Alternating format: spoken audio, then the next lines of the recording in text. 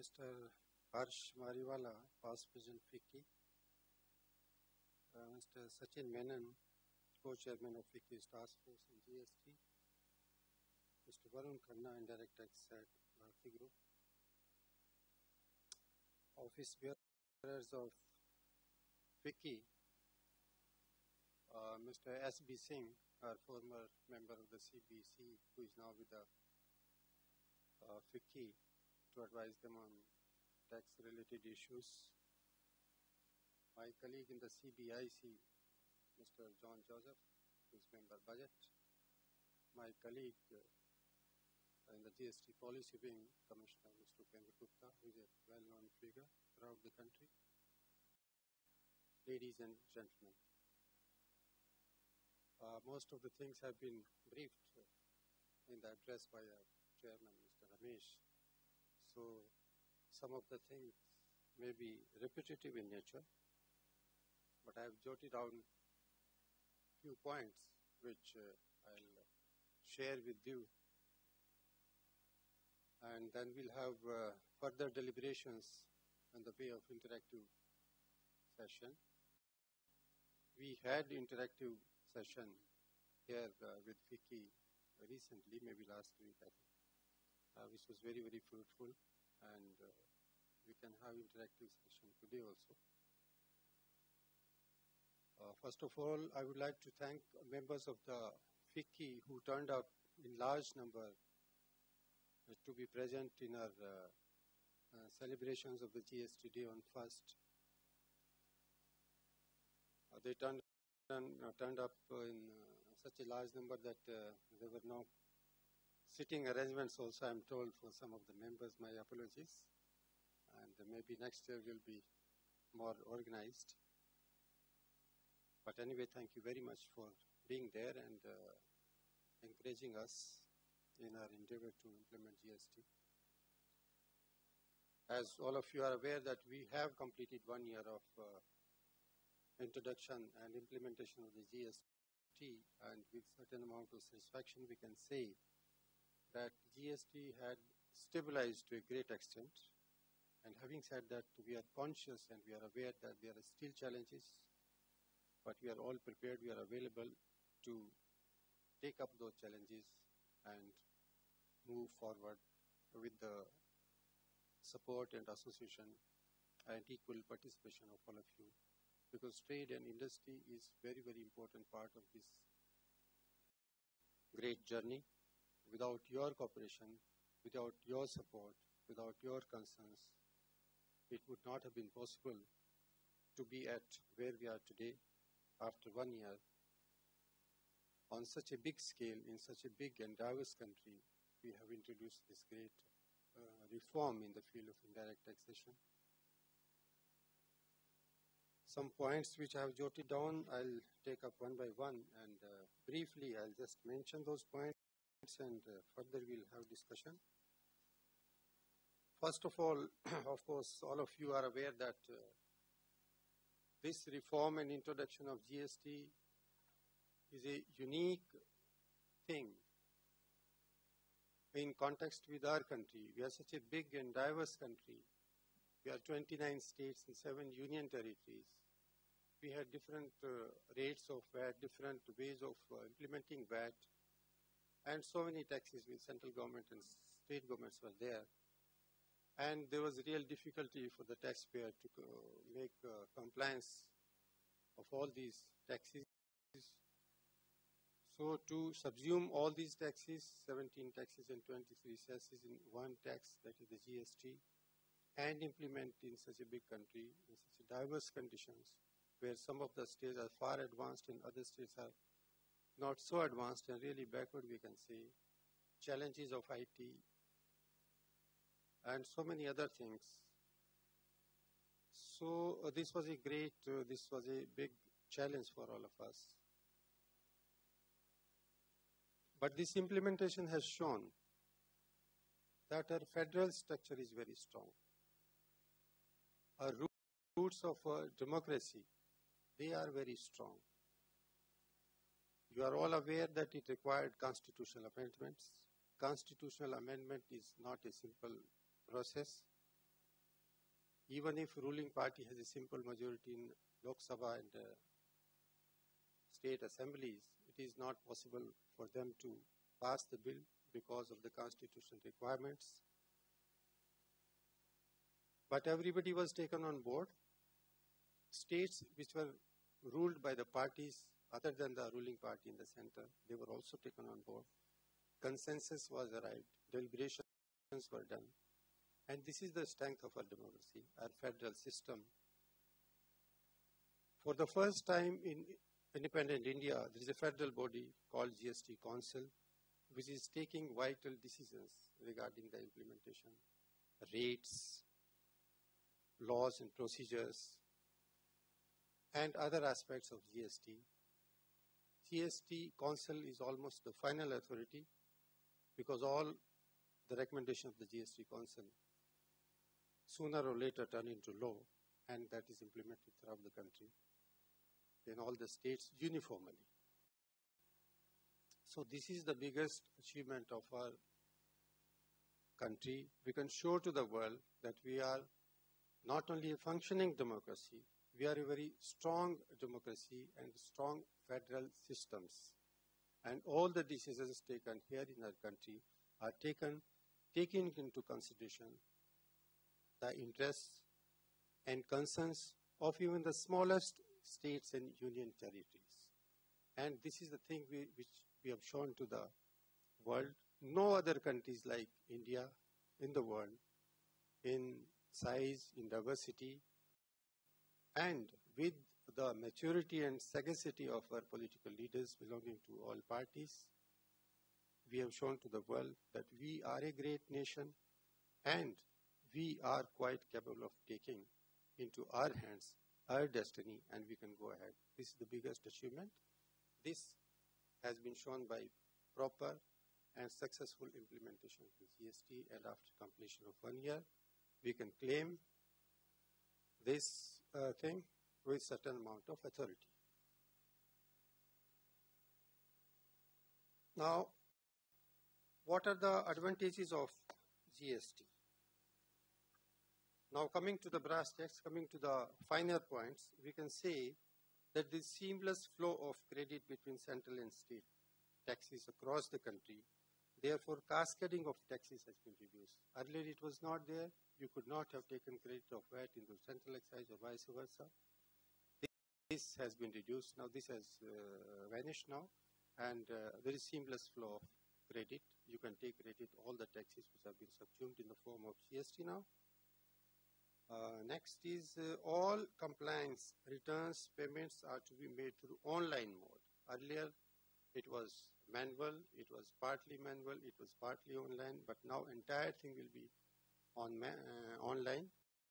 We have GST network, and it will ensure transparency, it will reduce human interference and intervention, and provides a one-stop solution for indirect tax compliance. And having said that, I'm still aware, and we all are aware, that there are challenges in IT, but we are addressing. We have different committees to take care of the IT issues, and we are constantly working on improving the IT platform so that the difficulties faced by the taxpayers can be minimized and ultimately abolished.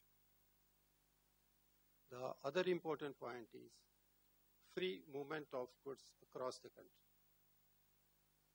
We are all aware that it was really a Herculean task to send the goods from one destination to other destination in our country, crossing several state borders. Now, crossing borders was Herculean task. You know, trucks used to be in line for miles together. There used to be hold-ups for few hours, to say 36 and 48 hours. There used to be extra expenditure, and it was really a nightmare to cross one border, to enter into one state from other state. And with the introduction of GST, all these checkposts have vanished. The other day I was in Guwahati for an open house meeting, and after that we have interaction with some of the transporters.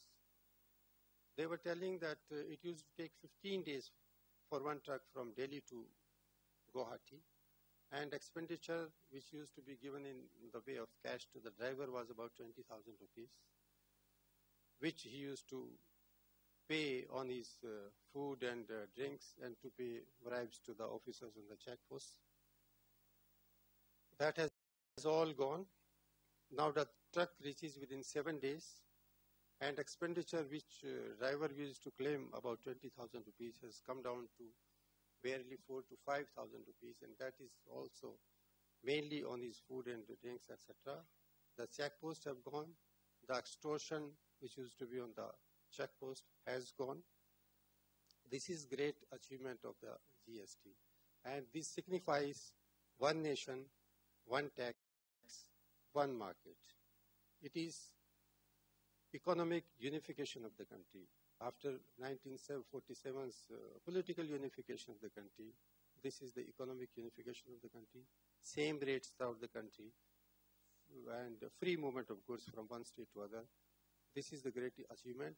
I can tell you, and you will also realize, and if somebody conducts a study on this, how much money we are saving just by ensuring free movement of goods across the country, by saving money on petrol and diesel, and thousands and lakhs of man hours are being saved. If somebody conducts a study, you will all realize that a silent revolution is taking place in the country, which will have far-reaching effects after some time, and will reap fruits of this silent revolution. Then there is self-regulating mechanism of invoice matching. Invoice matching is very, very important, and we have not reached where we would have liked to reach because of IT glitches, and we are addressing those glitches. Invoice matching is very, very important, and it will ensure that there is proper accounting of transactions of sale and purchase, and evasion of taxes is minimized, and everything is transparent and on board, and it will help everyone. It will have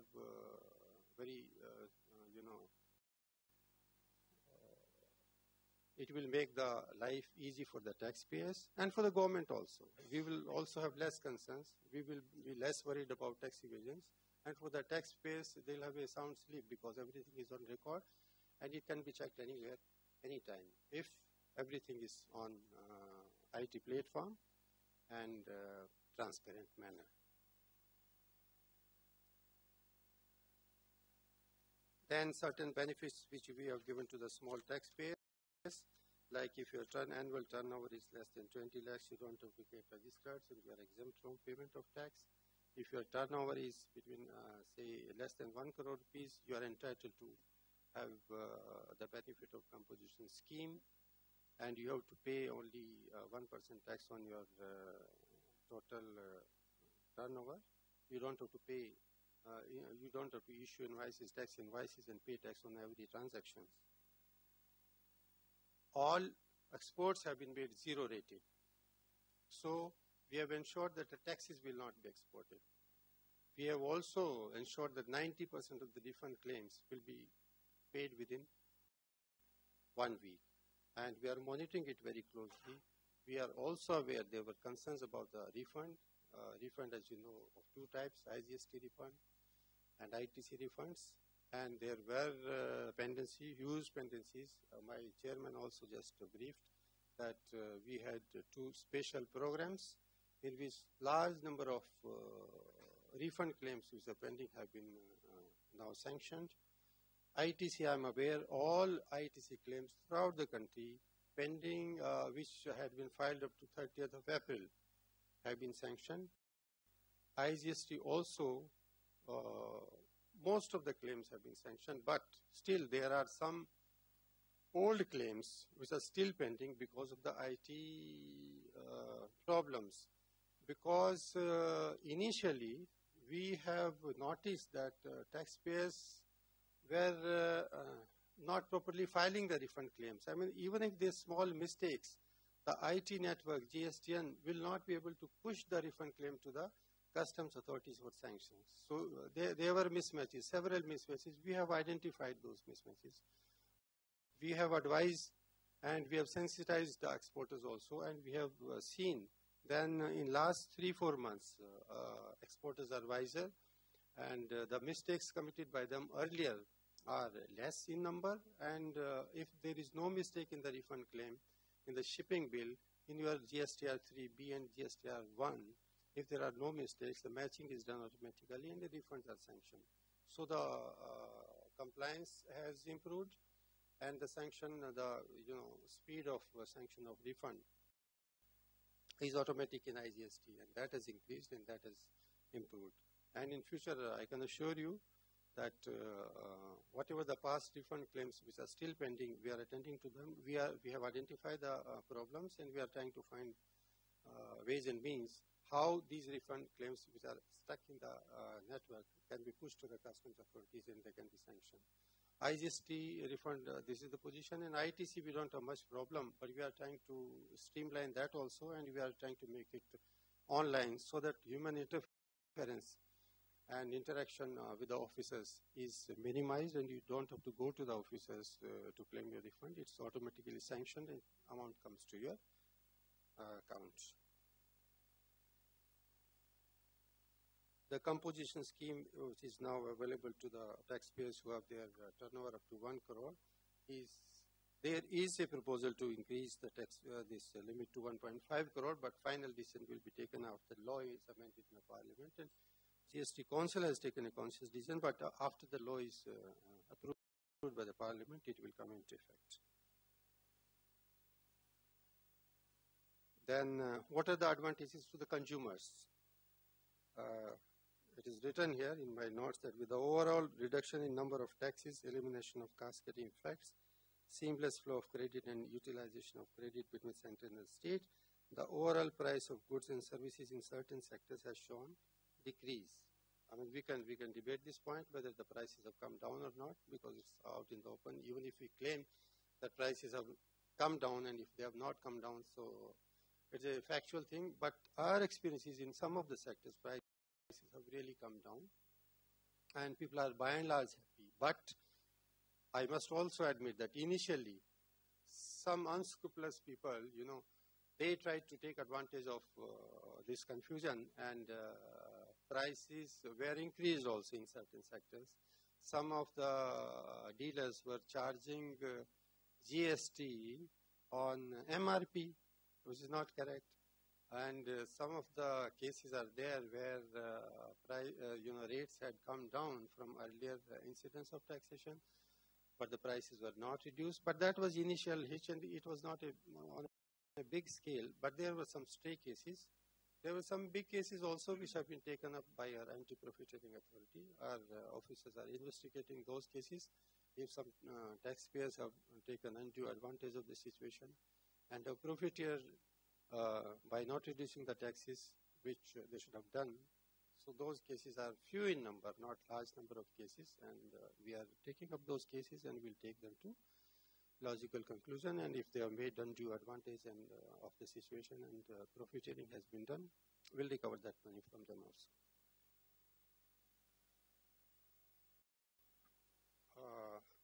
Rate fixation. Now, there were concerns about the fixation of rates. It was very contentious issue. How the rates are fixed in GST regime. There are 5 slabs, 28, 18, 12, 5, and 0, largely. Rates have been fixed by the Fitment Committee. We all know, perhaps, and even if somebody is not aware, I can tell you, there is a Fitment Committee comprising officers of the CBIC and officers of the state government. The incidence of taxation which was available in the pre-GST regime is taken into consideration. The empirical data about every commodity is taken into consideration. There is a weighted average formula which is imposed. What were the rate of taxation and what was the incidence of taxation in central excise, service tax, VAT? What were all the taxes which were imposed in different categories of goods? Total number of goods, I believe, are more than 1,200. Each commodity was examined, was studied, what was the rate earlier, what was the incidence earlier, and we tried to fix the rate close to the incidence of taxation which was there in the pre-GST regime. So suppose the total number of taxes, total incidence was say 20%. So we have fixed the rate of 18%. Now what was the problem? Why there was hue and cry? The hue and cry about the rates was earlier most of the taxes, because GST is indirect tax, earlier central excise service tax were also indirect taxes. They were not visible. Central excise duty was not visible, service tax was not visible. What was visible was the VAT only. If I think his product, the spectacle is, manufactured, central excise duty is paid at the time of removal of goods. It comes to the market. If some service element is also there, that's also embedded in it. When the goods come to the market, wholesaler, they give it to the retailers, and when retailer sells, he'll only show the amount of VAT on that. So common man, layman, consumer sees only VAT. VAT was in different states, different rates, 12%, 14%, 8%, or whatever. Only you will see that rate. So there was perception that earlier the rate was 12%, now it is 18%, it has increased. Actually, it has not increased. There is not a single commodity out of these 1200 cases where we have put the rate more than what was the incidence of taxation on that commodity in the pre-GST regime. So it took certain amount of educating the consumers. We had mass programs, training programs, awareness programs, just to tell the consumers that the incidence of taxation in the GST has actually come down. It has not gone up in any commodity. So if somebody is charging extra or saying, because they are well, and we have also experienced, I mean, you go to the market and you buy something and they'll increase the rate. And if you ask why the rate has gone up, this is GST. I go to a market to buy these candles. So one packet of candle, the shopkeeper used to give for 700 rupees. It lasts about 2 months or 2.5 months. And after GST, when I went to buy that, rate was 1300. I said, why? He said, GST. I said, what is GST? He said, GST lag gaya, 28% GST lag gaya. I said, isme to itna nahi hai. You give some receipt, koi parchi, koi invoice, kuch aap dete hain ki nahi, wo to nahi hai, sab GST laga hua hai iske. So these type of things, we all experience all these things. You go to buy shoes, smaller things, even go to buy vegetables with your ration, there is a GST. But that thing is going slowly. People are more aware. We are more aware. It's not because of the GST. And if somebody is saying GST, now this lady is there, who has come from Bombay. She has, come out with an app. Our officers in the CBIC have also come out with app which you can download on your phone. And you don't have to do anything. You just ask the dealer to give you invoice. Whatever you buy, agar 100 rupees ka bhi aapne saman kharida, you ask him to give a bill. Bill ke upar he'll have to mention his GSTN number. Either you feed that GSTN number or you just take a photo, uska picture leke, and then you put on this app. The app will tell you whether this GSTN number is genuine or not. It means the person who is selling the goods, whether he is genuine or not, he is registered with the GST or not, number one. Number two, if he is registered with the GST, he has a genuine GSTN number, then whether he is a regular dealer, regular taxpayer, or he is a composition dealer, or he is under exempt category. If he is there may be instances that he is a composition dealer. I mean, government ko, he is paying only 1% on his transactions, lump sum transactions after a month of a certain period. And he is charging you 12% or 18%. So you will immediately get, us pe likha aa jayega, he is a composition dealer. He is not entitled to charge GST on the goods he is selling to you. It will come immediately. You don't have to go to any network or your computer or anything. You just feed that number in your app. App is free. You don't have to pay for it. And it will come. He is a composition dealer or he is an exempt he is not entitled to charge GST, and if he is charging, then you fight with him. How can you charge? You show all these things, and even if there are instances, he will say कि मैं तो charge करूँगा ही करूँगा, आपको लेना हो तो ले, मतलब. Then we are coming out with further mechanism that you lodge this complaint with our authorities. We have not yet developed, but we'll shortly develop after this thing. And it will go to the concerned jurisdictional officer. And then there will be visit by the officers, which will be unpleasant for him. So we are coming out with these measures also, which will be ultimately helpful to the consumers. Main concern of the government is what?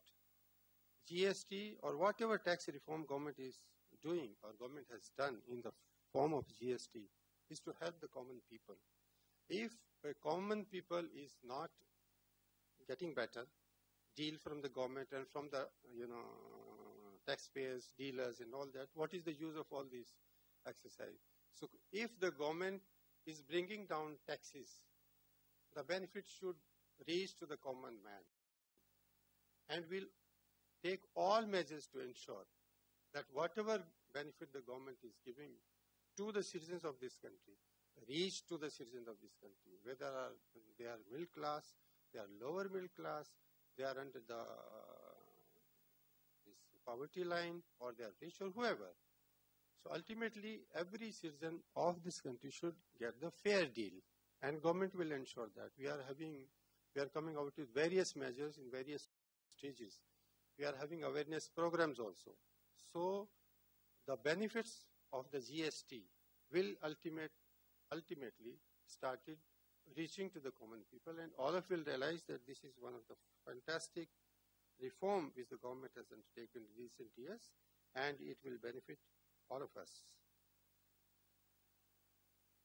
And you all know there will be more transparency and clarity on taxes paid and levied, and consumer awareness will increase. We have these 5 slabs now. Government is,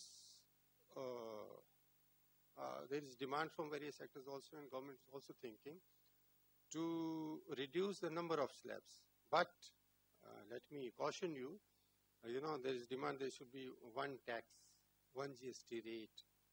May not be possible in a country like us. We have very diverse kind of people. The financial condition of our people varies from very rich people to common men who are just, making ends meet. So we may not have a single rate, but maybe 5 slabs may come down to, say, 4 or 3, but that will take time. And as we evolve, as the GST compliance increases, the revenue increases, and we'll come out with the simplification and rationalization of rates. The slabs may come down from 5 to 3 maybe. With a robust technology platform and all transactions to be recorded online, GST will help track and curb black money transactions. I must admit our IT system is not as robust as it should have been, but it will be. We are constantly making improvement. We are now coming out with new return. Earlier we had GSTR1, GSTR2 and GSTR3, which we have to postpone, GSTR2 and 3. Now we are coming out with new return. There will be only one return which the taxpayers will have to file, and we will work on that return only. The committee which was constituted for the purpose has given its report. Return has been devised. It will be taken to necessary legal channels, and it will be introduced soon, and it will be a simplified version of the earlier returns, and I'm sure it will help all the taxpayers. And then impact on price is already being seen. That's a matter of debate, which are the areas where prices have come down, and what further efforts can be made by all of us jointly to ensure that the prices come down, and wherever the government has given benefit in the form of reduction in tax rates, that reach to the common man. So government is committed to ensure that it reaches to the common man. And in that, we require cooperation from all of you. The other day, Honorable Finance Minister made an appeal to the press people are here. I think some of them may be there. He said, one simple thing you can do. While buying anything, just ask for the receipt, ask for the invoice. Wherever you go, I mean, all of us are experiencing these things. Bill ke saath lena hai, 18% lagega. Bill ke saath nahi lena hai, to batao aap. And everybody wants to save on that. Please don't get into all these tricks. Ask him to give the invoice, pay the GST, because he is also, then he'll have to account for that amount, and amount will go to the money. If somebody you find that is making fraudulent transactions, is having two type of records, it comes to your notice, we'll come out with our entire system where you can make a complaint and follow-up action will be taken. I will not take much of your time because you are all aware of the GST journey. You have been part of the GST journey, and I must thank you for your cooperation. And I expect in the future also, with the cooperation of all of you, we jointly, the government and the trade and industry and the common people, will make GST a great reform, a very successful reform, and will make our country proud. Thank you.